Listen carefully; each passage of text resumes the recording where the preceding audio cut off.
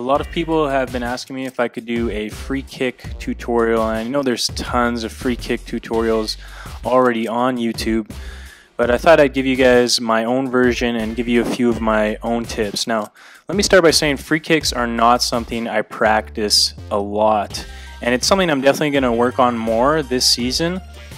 But my biggest pet peeve is when players go to the field every day and they're really motivated to get better, but all they do is take free kicks, hit dead balls all day.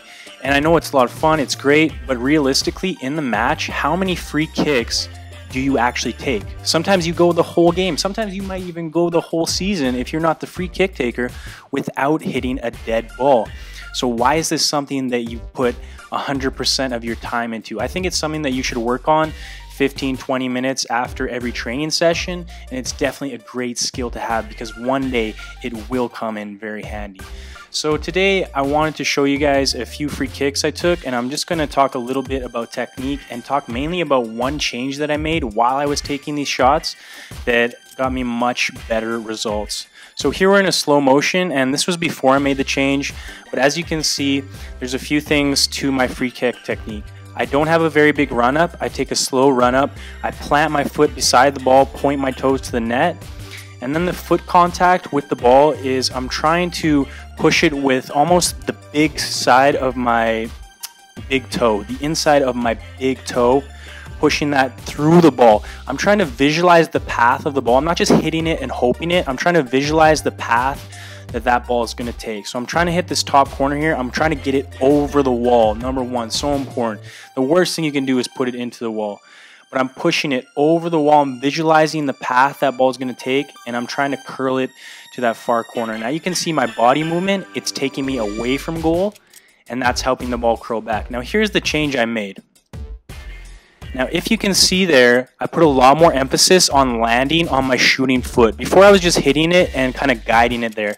When I started doing this, as you can see, pushing through the ball, same technique, but I'm really flowing through on my shooting foot, as you'll see here. My side foot plants, my planting foot points towards the goal, but this foot coming through the ball and landing on my shooting foot. This allowed me to get much more whip on the ball, and it actually allowed me to be much more consistent as far as hitting the net, not putting it over the net. It would really get more pace on it, but it would make sure that the ball came back down after it went over the wall.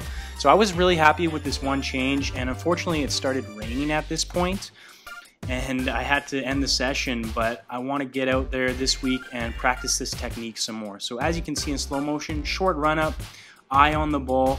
Yes, I'm trying to visualize, get it over the wall, plant that foot pointing towards the net, hit with the inside of my big toe, and I'm falling through in the air, landing on my shooting foot. And that was really allowing me to get more whip on the ball.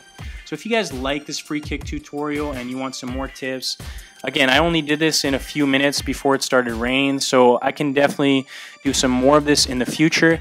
Now you can see my two different techniques. The one I wasn't jumping through on my shooting foot, I was just kind of placing the ball there. I wasn't getting enough power.